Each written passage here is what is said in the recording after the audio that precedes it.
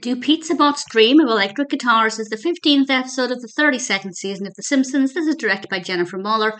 And honestly, I didn't really care for it. There were a couple of good moments here and there, but I feel like it was relying on the fact that J.J. Abrams is in it. He voices himself, and that is really cool. But the narrative isn't that interesting. I feel like they were trying to make it interesting and sentimental, but generally, I get the impression that it was more just a case of, let's write a story with J.J. Abrams at the centre of it and hope for the best. And yeah, J.J. Abrams was great in it, but the rest of the narrative, not so much.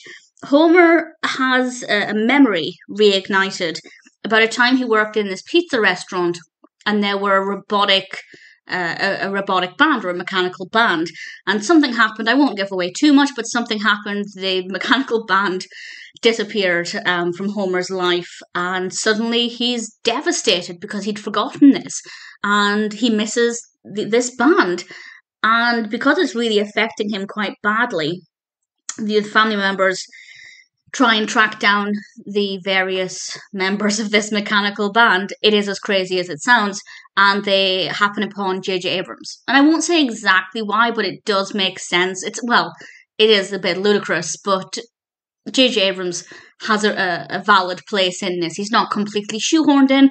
Sometimes with, guest voices, they will force that guest voice into the episode in any way they can, but he is an integral part of the narrative. It does make sense. And there's a potential threat to Homer's memory.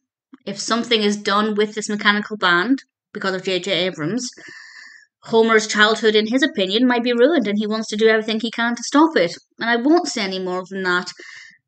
Honestly, it's crazy. It's a bit bizarre, and sometimes I really like the bizarre episodes, but this is not one of those occasions. I just feel like the narrative, while it tried to be sentimental and, took us back to Homer's childhood and this emotional connection he has with this mechanical band, it felt forced. It didn't feel natural. It didn't feel organic. I didn't think Homer's response was very believable. And because of that, I just didn't buy into the emotional aspect of the story. And J.J. Abrams in this was very good. And the role he played was, obviously it was a version of himself, but it's still not an episode that I absolutely adored. There's just not much substance. Again, I feel like they tried to give it some substance, but it didn't work.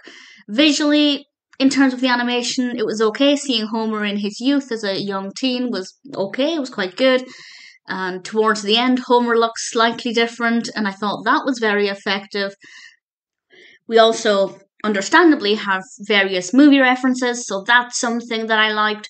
There were bits here and there that I thought worked quite well, but as a whole, I didn't finish the episode feeling satisfied. I didn't feel like I enjoyed it. I wouldn't skip it. It's not terrible, but I would never choose to watch it, I don't think. There are some good moments in it, but generally speaking, I feel like Do Pizza Bots Dream of Electric Guitars tried, but didn't quite succeed.